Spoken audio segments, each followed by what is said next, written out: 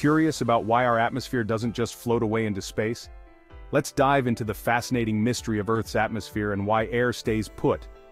Alright, so our Earth is wrapped in a thick layer of air, our atmosphere. It's about 90 kilometers high and is made up mostly of nitrogen and oxygen with some argon and greenhouse gases mixed in. But here's the mind-boggling question: why doesn't this air just drift off into the void of space? First up, gravity. Earth's gravity is a force that pulls everything towards its center, including air molecules. Even though these air molecules are constantly zipping around, they usually aren't fast enough to break free from Earth's gravitational grip. Think of gravity like an invisible net that keeps the atmosphere close to the planet. Next, let's talk about the speed of air molecules. To escape Earth's gravity, these molecules would need to reach a speed faster than the escape velocity, about 11.2 kilometers per second.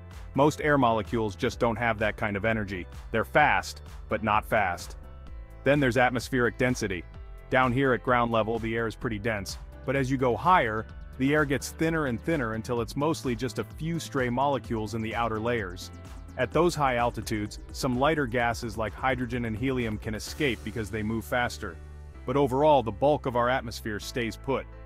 Interestingly, even though most air particles don't escape into space, some do make it pretty far. For example, traces of hydrogen from Earth have been found on the Moon. So can air particles escape into space forever? Technically, yes, but they need to be moving incredibly fast to do so. Heat also plays a role. The hotter the temperature, the faster air particles move. If Earth got significantly hotter, say if the sun shone much more intensely, the atmosphere could heat up enough for air particles to reach escape velocity and drift away. Imagine water in a pot evaporating when heated.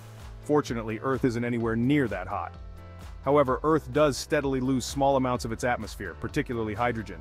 Hydrogen is the lightest atom and can escape Earth's gravity most easily. Every second, about 3 kilograms of hydrogen escape into space, thanks to effects related to electricity and magnetism. Fascinating, right? So, in a nutshell, Earth's atmosphere stays put due to a delicate balance of gravity, molecular speed, and atmospheric density, with a little help from our planet's not-too-hot temperature. While some particles do escape, the majority of our atmosphere remains stable, protecting us from the harsh realities of space. Thanks for tuning in. If you found this intriguing, make sure to hit that like button and subscribe for more curious insights. See you next time.